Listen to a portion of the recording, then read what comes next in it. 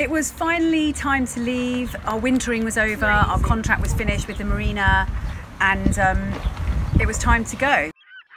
You and me, we're family. The bond that we share is as deep as the sea. No matter how rough things may come to be, you and me, we're family. Sing ho, hey, long for the ride, ho, hey, I'll stay by your side, ho, hey, you'll always be alright by me, yes, you're alright by me.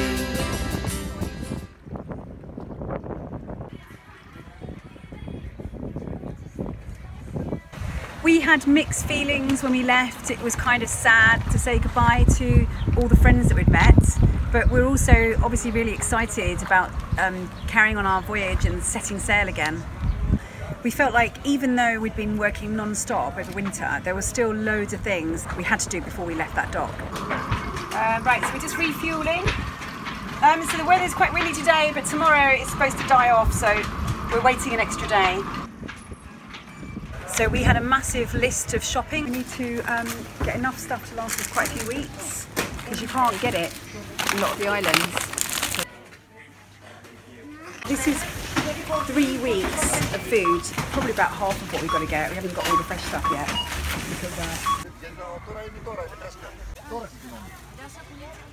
We've got 3 jars of this. Somebody likes chilli and pickles. We did our last minute engine checks, and we also did a rig check. The double bowling, so I've just doubled up the line. Wait. Right, ease a bit, Clive. Clive's got a massive hangover. Yeah, go for it then. Right, stop.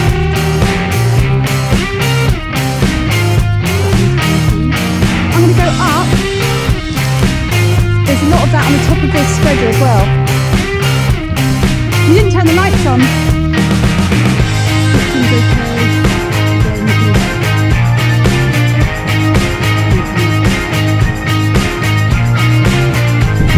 Just getting the view for a minute. Hi Sophie.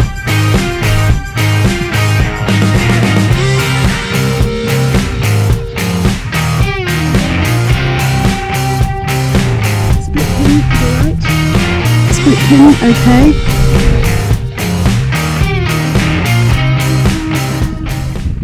I can see the kids. Okay, to the end.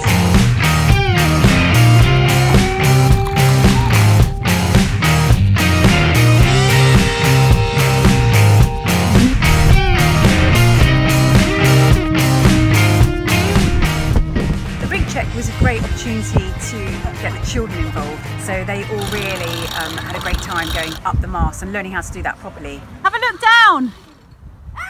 Well done, Rowan. Yeah, I am so good. Is it scary up there? It's really high, but it's fun. Oh god. The mast is wobbling. Okay, up. No, no. Up or down? Down. Okay. Down? I'm almost up. That's freaky.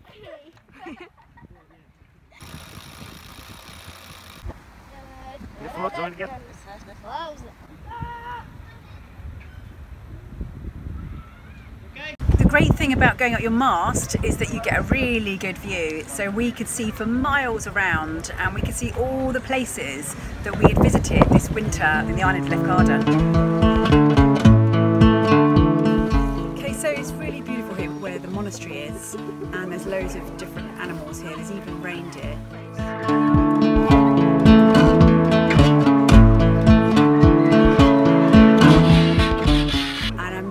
Where our boat's moored down the marina, so we're right down there in Lefkas, and you can see all the mountains around the back that are covered in snow, and you can see all the wetlands down there where you see flamingos and pelicans, herons.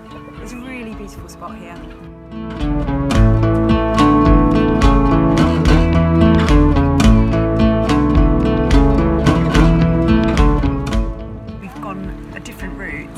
right to the end, and it is one of the most beautiful walks so far. We were sad to find this turtle here. The turtle looks like it's been washed up. Maybe in the water it was injured by a propeller on a boat, because there's two kind of cuts in it that have gone right through its really thick shell.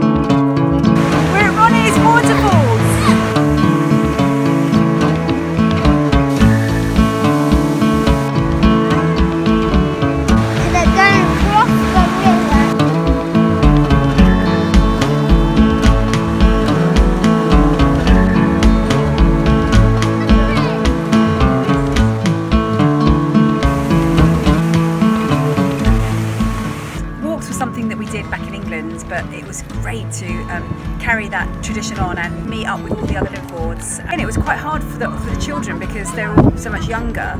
The walking group were really nice because they always waited for them.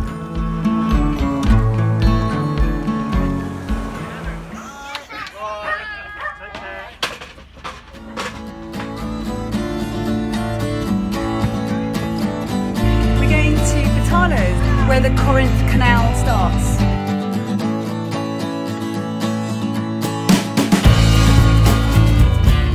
And when we finally left and set sail, we had fantastic winds, we were streaming along.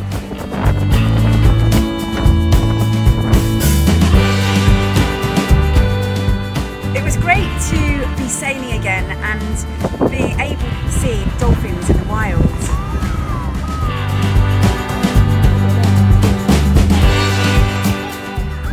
The children planned the passage and decided where we would stay each night, where the safe spots were to anchor.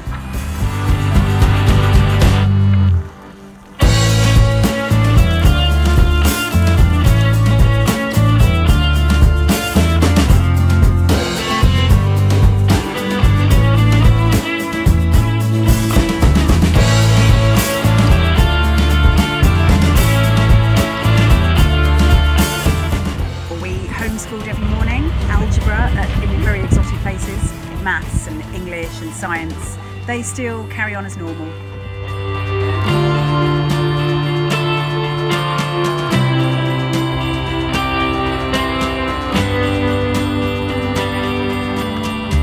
So we're just arriving in Messolonghi. We're just going up the channel.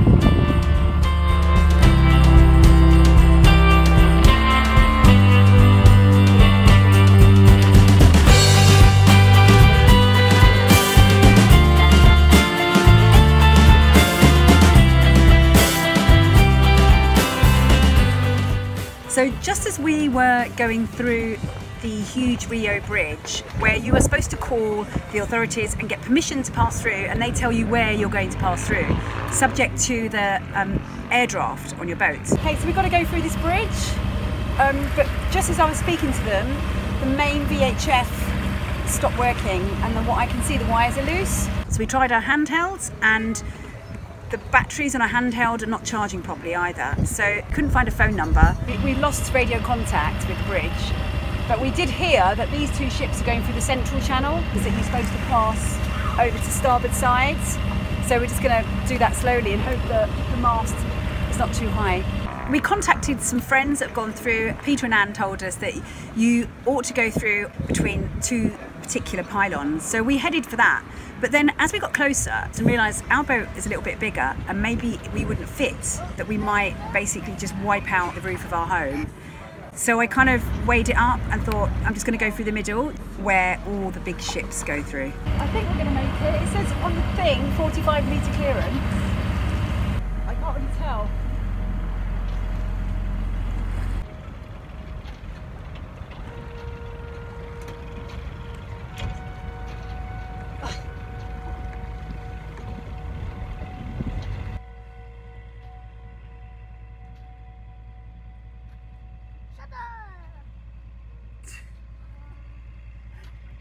I was kind of a little bit concerned that we might get into trouble doing that. Yeah, one thing we keep saying to ourselves is ask forgiveness and not permission, which seems to work quite a lot for us. This time of year the weather's still quite unpredictable, so you can't plan too far ahead. It's an island called Trizonia and it's just kind of in the Gulf of Patras, so we're going to go around the corner and get some shelter.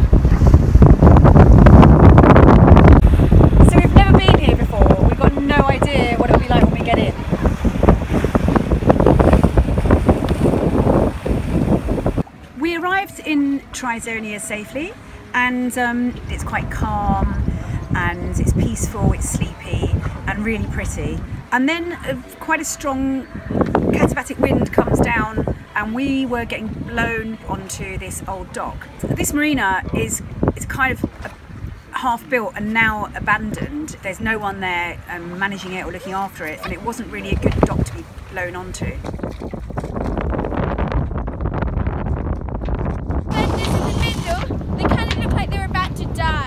What, you mean pop? Trying to keep the boat away from the shore. Wow, are you strong?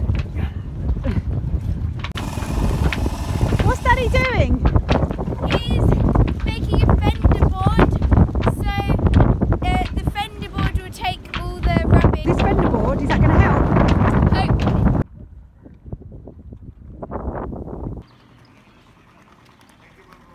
It looked like a lot of people had stopped here and never carried on, because we went exploring around the marina and we saw all sorts of boats, and a lot of them looked like they'd been abandoned completely, but then every now and then we saw some signs of life. It was kind of almost like a scene from a Mad Max movie,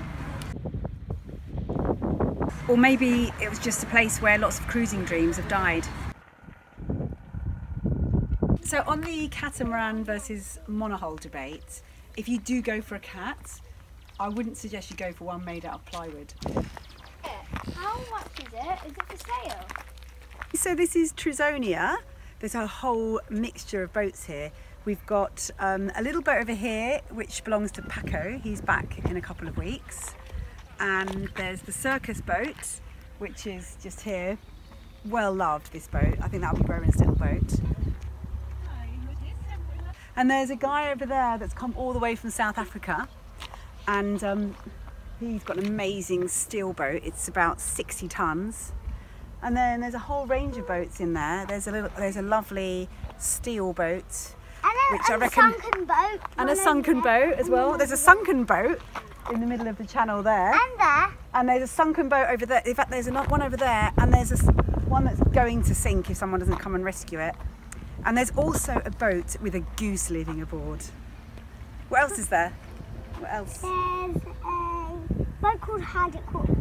Yeah, there's our boat called Haddock, which is over there.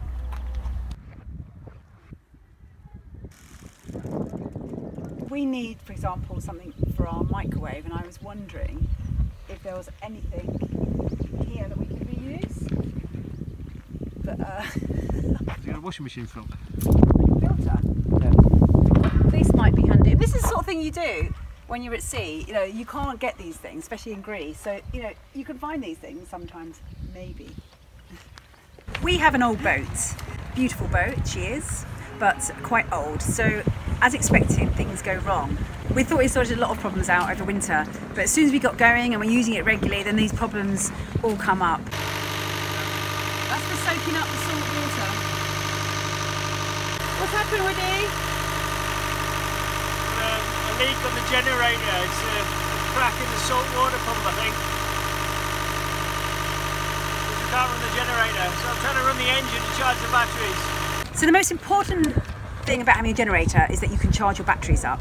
The second thing is that when you run out of water, you can make water with our water maker. And there's also a load of other things that you can't do, like run your washing machine, you can't heat your water, use any sort of tools. Those things we can kind of do without, but you can't do without your batteries being charged up, and you can't do without water. So we've got the coolant system on the generator that's been spraying water everywhere, salt water, and the gasket is perished, but it just so happens the previous owner has got a spare gasket here, so we might be in luck.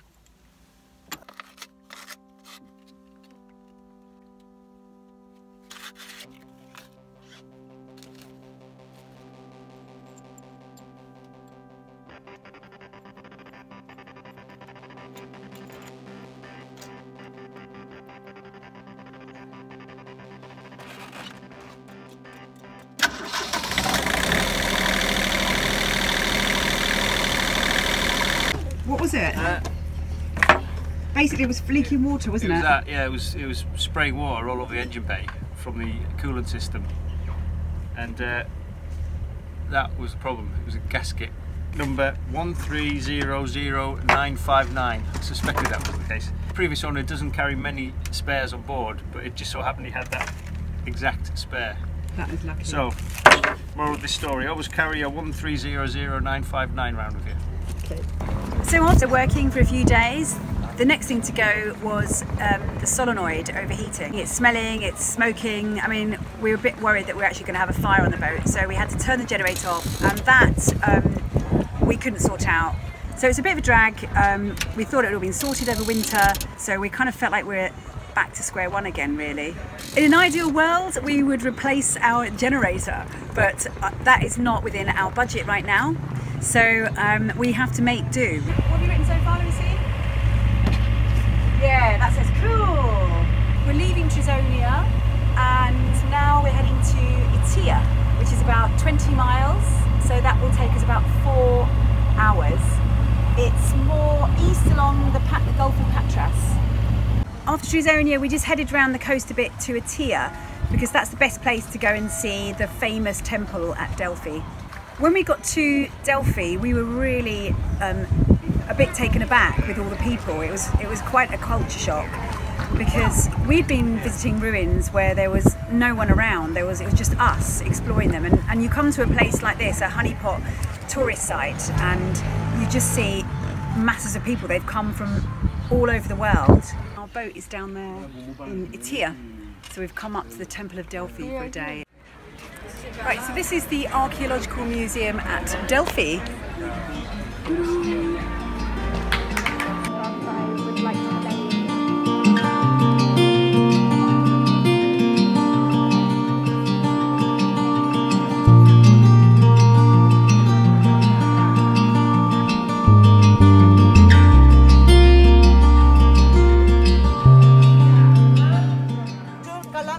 This is the navel, which is supposed to be the centre of the earth, whereas you sent out 2 eagles in different directions and they came back and they met at this point, just behind there.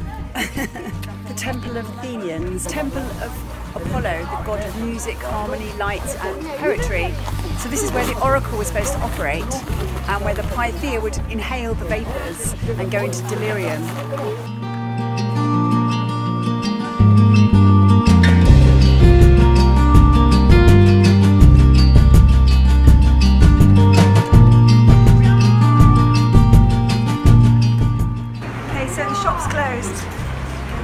Souvenir shop.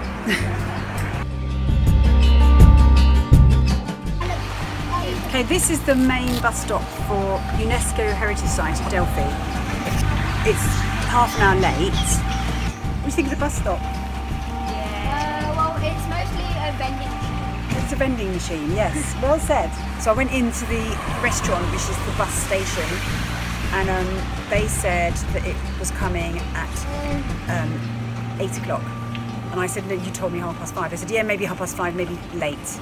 So if it doesn't come, then I'm going to try and hitch lift with the family. You want a drink? bus finally came, so we're on it and we're heading back to Itia.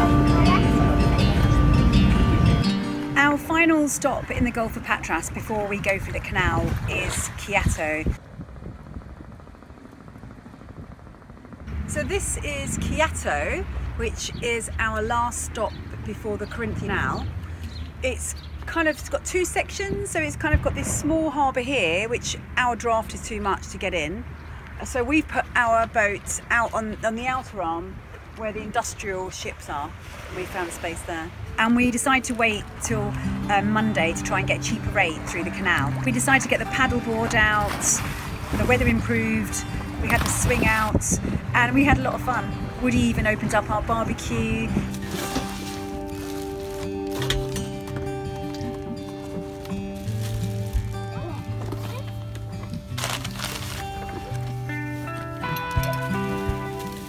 Bit of a con because you've got to buy the mount for it separately, and that was like 65 euros or something. Really expensive. First barbie of the season. The journey to get from east to the west side of the Gulf of Patras and the Corinth Canal was altogether about 10 days.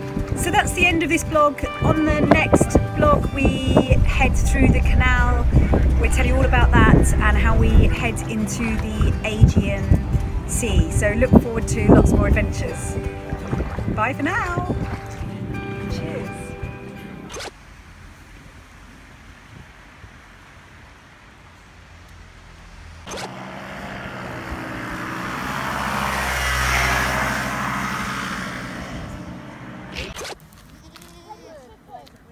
I'm just gonna charge.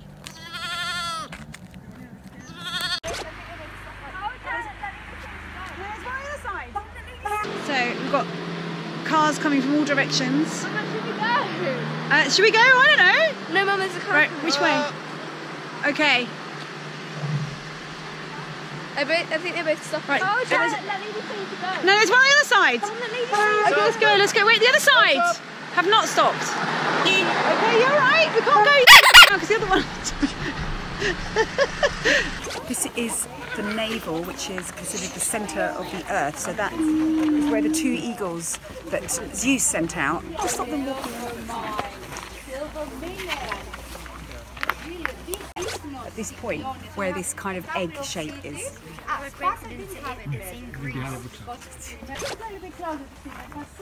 So we're just arriving in Itia. We've got a big ship.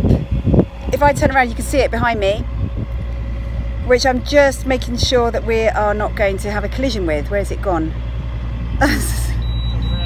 Over there. And also discovering other things like dolphins in the wild, something you never ever see on land. Stupid net, right. This is the island of Lefkada. I had to shout above the chickens. And around the outside, we've got mountains covered in snow, a bridge and a walkway. You and me, we're family. No matter how far away we've grown to be, we travel on. So thanks again for watching our blogs. If you like them, please do share, comment, we will reply to you. Also subscribe on YouTube. You just have to open up a Gmail account and yeah, make sure everybody else sees them as well. Thanks, bye. And if you want to do it,